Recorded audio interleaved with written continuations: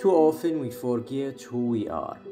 Too often we forget where we've come from. Too often we forget what we've been through. And in a moment of weakness, we allow someone who is beneath us to make a comment that pulls us from our place of excellence. That top spot that we've been working so hard to achieve. Remember, kings and queens do not argue with peasants. In fact, you can't even get before the throne room unless you've been summoned. Stop letting the miserable people in your life taking you away from what God has already designed as greatness. Stop arguing with people over things that will not effectively change the direction of where you are headed in life.